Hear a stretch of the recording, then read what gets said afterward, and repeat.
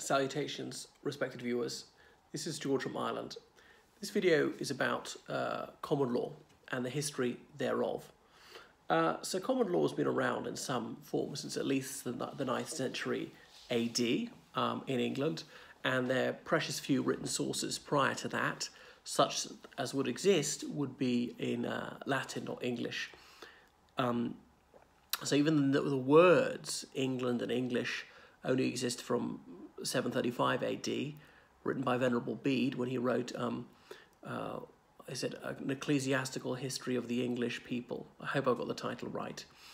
So the Angles and Saxons had come over to England in the 5th century AD, and from the Angles, who came from what we now call the Netherlands or northwest Germany, they gave their name to England and the English, and it only referred to East Anglia, West Anglia. But anyway, I digress. So the Angles and Saxons, their legal traditions helped to create common law. So there was also classical learning from the ancient Mediterranean world, which informed English law at this time. The notion of jury trials existed in ancient Rome and ancient Greece, certainly, well, like in Athens, where every free man could be there as a juror. But of course, they had a fairly small community. So in the thousands of free men in Athens. That's why it was practical for every free man to go along. So trial by jury remains an important component of common law to this day. It's been largely removed from Roman law. So in Anglo-Saxon England, a person caught red-handed was often punished on the spot, which could mean even with death. How would you know they were red-handed? Someone could just kill so-and-so and say, well, I caught him doing it. So you can see how that was open to abuse. Whipping was often used, even mutilation. So, but if there was some doubt as to whether someone had committed a crime, he or she was put on trial, and the jury comprised 12 men, and they must know the defendant. The rationale behind that was then they would know whether this person was honest or trustworthy. Now, the disadvantage of this, of course, is that these people might have a prejudice, either towards or indeed against the defendant. Nowadays, we wouldn't do that at all. The jurors are not allowed to personally know the defendant or anyone directly involved in the trial. So the jury would hear the evidence, vote guilty or not guilty, and for a guilty verdict, there had to be a unanimous vote. All 12 had to vote guilty for the verdict to be guilty. If 11 voted guilty and 1 voted not guilty, then the verdict was not guilty. Remember, obviously, no DNA, not till like the 1950s, no fingerprints till the 1890s. You could have eyewitness statements, you could have almost nothing in terms of forensics apart from that, unless you're caught with the stolen goods, things of that nature. Often they use trials by ordeal. A defendant forced to pick up a stone, beat in boiling water, and carry it 3 paces, then drop it. The wounds bandaged, and after 3 days, the bandage is taken off. And if the wounds had healed, then the person was innocent because God had intervened. If they hadn't healed, the person was guilty because God was signalling that. Anyway, obviously it was daft, completely irrational, but it wasn't a very rational era. It was a very spiritual era. So the Anglo-Saxon kings of England said that people had some rights, and the kings were under an obligation to rule people fairly and within the law. Now, obviously, what counted as fairly was very difficult at the time. There were thralls or indeed slaves, so people were treated as chattel. So the kings had to defend the independent status of the Catholic Church, obviously England being a Roman Catholic country at the time. I say Roman Catholic, actually the Church, Eastern and Western, was united, but that's by the by. So the king was not permitted to tax people without the consent of the Wittenagemot, as in a wise meeting was the precursor of Parliament. Despite the notion that people had slaves, was also people had rights. As I say, there were slaves and women had very few rights, things like that. So society had stratified inequality built into it. Noblemen called thanes had greater rights than others. So this notion of inegalitarianism was upheld as being morally sacrosanct by the clerical authorities, and the higher ranks of the clergy, or the bishops and the archbishops, were almost invariably drawn from the baronial class. In 1066, England was conquered by William, the Duke of Normandy.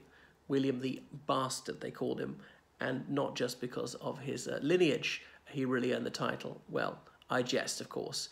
They called him that because he's born outside of matrimony, but he really was a horrifically cruel monarch, as indeed he supposedly admitted in his dying confession. He later conquered some of Wales too. So William the Conqueror crowned on Christmas Day 1066, and had some of his troops slaughtered some of the crowd there and then, which more or less set the tone for the rest of his reign. Not only had he won the throne through conquest, but he started killing people on his coronation day. Now, he took some Roman law traditions with him from the continent, and at his coronation he swore to uphold the traditions of English common law. In fact, he did very little to honour that vow, more honoured in the breach than in the observance, as the Bard of Avon may have said. The Witnagemot, or Parliament, stopped meeting forthwith. So at that time, most people were serfs. Serf is derived from the Latin servus, as in slave. Now, they weren't quite chattel, because they were attached to the land, not physically, but they had a right to stay in their home village, they had a right to family life. Families couldn't be split up, people couldn't be sent hither or thither. So these people were renting land off a landlord. Apart from that, they had to do some unpaid work, 1 or 2 days a week, on the landlord's personal fiefdom. And they had to do unpaid things like la corvée, which is road work, things like that. If they wanted to mill their corn, they had to do it only in the landlord's mill and pay over the odds. So it's a very exploitative system. So the upper class was ripping off the proletarians, or well, peasants, I suppose I should say, at every level, the villains. But villain wasn't pejorative at that time, it just meant an ordinary tenant farmer. They had to obtain permission to wed or to enter holy orders, that's to become a priest, monk, and nun. These might be withheld unless more money was paid, so they were getting ripped off all over the place. So in the 12th century, English and Welsh people began to settle in Ireland, and they brought English common law to us. But of course, their law only applied on the east coast, where the English and Welsh predominated. Over the time, they diffused through the whole of Ireland. In Ireland, we had Brehon law at that time. In the Middle Ages, there were separate ecclesiastical courts for the clergy and the religious. That's priests, monks, and nuns. So the thing is, who was a clergyman? Well, it wasn't the narrow definition I just gave. Anybody who worked for the church in any capacity seemed to be able to claim benefit of clergy, as in the right to be tried in an ecclesiastical court, which would give slap on the wrist punishments, even for severe offences. So for an ordinary crime such as theft or battery, the king's courts would issue a punishment that would have satisfied Draco of Athens, whereas the ecclesiastical courts would give a risibly mild punishment. The pena might be something like saying prayers or a discalced pilgrimage. Many defendants opted to be tried before ecclesiastical courts if they had the chance, because they knew they'd get a very light sentence. So the Angel of Mercy was very active at the time. And this was an era when the death penalty was used very promiscuously. Pickpockets also having their fingers cut off, anyone caught poaching the king's deer, having his eyes put out or indeed being castrated, and grand lastly punished with death. So these were very barbaric times. Life was cheap. But the ecclesiastical courts would only come down like a ton of bricks on crimes which were specifically religious, as in blasphemy, apostasy, sometimes simony. To take the Lord's name in vain was a grave crime. False prayer, that is mocking Christianity. To profess one's disbelief in Christianity was to lay oneself open to the supreme sanction. Sacrilege was severely penalised. And that meant profaning the Mass, taking the Lord's name in vain, things of that nature. So universities were ecclesiastical institutions. There were only 2 of them in England at the time. There was briefly Northampton, I think. And universities were therefore semi-independent of the state, and they had royal charters recognising this. So Oxford and Cambridge had their own police forces, their own courts and so on, and these were going in some form until the year 2000. Undergraduates and dons who transgressed the law were arrested by the university police, put on trial in those courts and punished, even held in prisons, and they even had the death penalty, but that wasn't used since the very early 19th century. So universities not only had jurisdiction over the undergraduates and the academics, but over people in the town, because the university owned the city. When I say town, okay, Oxford didn't have a cathedral till 1530, so you'd have to call it a town. Likewise, Cambridge still doesn't have one, so town. All right, they say town versus gown, like in the boxing match. The gown meaning the university, because people wear gowns when they're undergraduates or indeed with their dons. A don is a lecturer or a professor. We didn't use the word professor in British English until right at the end of the 18th century. We got it from Germany. Anyway, the system was abolished piecemeal, as I said, in relation to the universities.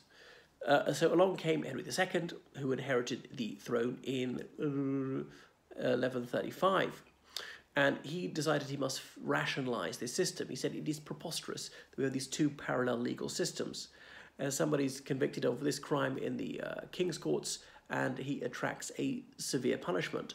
But if a person were to commit the very same offence and be tried before an ecclesiastical court, this church court would hand down a ridiculously lenient sentence.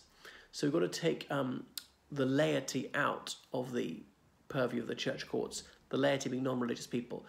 Even Henry II didn't say that priests, monks and nuns couldn't be tried by ecclesiastical courts. He said those who can read claim to be clergy, those who make tables or something, or candlesticks, or is a whatever, that sweeps up the church on quite spurious grounds, someone would claim to be clergy, a large percentage of the population. When I say large, let's say it was 10% or something.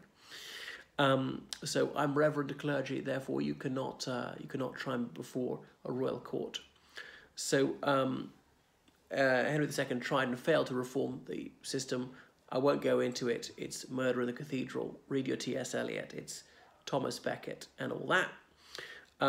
So church courts still exist in some wise, but they are they're not the law of the land. They are not recognised by the real courts.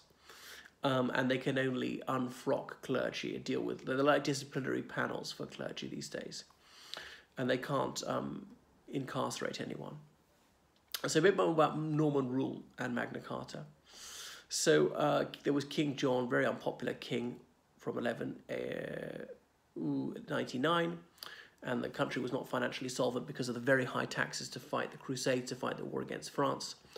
Anyway, a massive baronial rebellion obliged him to sign Magna Carta in June 1219. Go and see Runneymede, that meadow by the Thames, where he placed his X, led to this misconception that he was unable to write his name, but that's not true. And by the way, it wasn't an island on which it was signed. Again, that's an urban myth. Some Victorian chap, he bought a stretch of the riverbank there, he cut a channel around it so a little bit of the river flowed around, and he put it about that Magna Carta was signed at this island. If you want to come, you've got to pay to come into my island. I don't know why he needed to turn it into an island. Couldn't he say, well, it's on my little bit of land, just go through the gate? But anyway, bad King John, as he's known, had resorted to really dirty means of extracting filthy lucre from people, such as taking their sons hostage and saying, you stump up the cash or he gets made a head shorter. The revolt was really about the barons and not the common people, because most people were serfs, were illiterate, didn't think they had any rights, were not politically sophisticated. I suppose this exploitation was the norm for the great majority of people who were struggling to get by and had scarcely a morsel to spare. So barons were incensed about excessive taxation. It always comes down to money, doesn't it? And then in lieu of military service, one could pay scutage, shield money, as in scutum is shield in Latin. So they didn't like that, the excessive scutage they had to pay. Or if your father died, to inherit that property, one had to pay a hefty property tax, charging them relief, as it was called, to inherit. People put on trial, delaying or denying justice and all that kind of thing, fining people to their utter ruination. So finding any spurious excuse to extort money from people. Anyway, King John was obliged to agree he wouldn't do any of this stuff. So it restated rights that were already held to exist, created a few new ones. It's nothing to do with democracy. It doesn't use the word democracy or democratic. That Greek word was forgotten. What a drollery. Or freedom of expression. Okay, it is about habeas corpus. Do you have a body in Latin? As in, you can't imprison people without just cause. It applied almost only to free men, and most men were not free. So signed by various barons, clergy, including the Archbishop of Dublin, which is why it applies to Ireland right from that moment. So Magna Carta, it set the amount of scutage could be charged. Note it's called Magna Carta, not the Magna Carta, because the definite article is already there in the Latin. So the king could not prevent people inheriting their patrimony. He would no longer kidnap people and hold them as hostages. No longer delaying and denying justice. Justice delayed is justice denied is a well-known legal maxim. So as soon as King John could, he repudiated Magna Carta. Now the Archbishop of Canterbury had persuaded him to do it, trying to prevent bloodshed, and the Pope came in completely on the side of King John, said, oh well, he only did this under duress, this document is a nullity. So the Catholic Church, or the only church in Western Europe, was trying to deny people their rights. Anyway, 1 year later, it all came out in the wash, as in King John died in the wash, in Eastern England. But anyway, Magna Carta didn't die with him. So Magna Carta was not a trailblazer. Hungary had the Golden Bull in the year 1000, signed by King Saint Stephen, about their rights. Bull not meaning the animal, or it is bull, or indeed bulletin. These are common misconceptions. Is because it was sealed in letters in bulla in Latin, like the Pope used to issue proclamations called a papal bull. King John's young son, the boy King Henry III, he reissued Magna Carta. It's only about 50 years after Magna Carta, 1265, that Parliament began meeting again regularly, 2 knights from each shire and 2 burghers from each borough. A burgher not being one you eat, but as in a town councillor, usually prosperous merchants. So nothing about freedom of the press. Well, there was no press. Even books were handwritten. So that was that. The Catholic Church was guaranteed its independence from the crown because not King John so much, although he had been under an interdict about 10 years earlier when he'd fallen out with the Catholic Church. Certain other monarchs had tried to suborn the church to misappropriate ecclesiastical property for their personal gain, and there was a lot more of that later. But anyway, that's the significance of Magna Carta in the development of English law.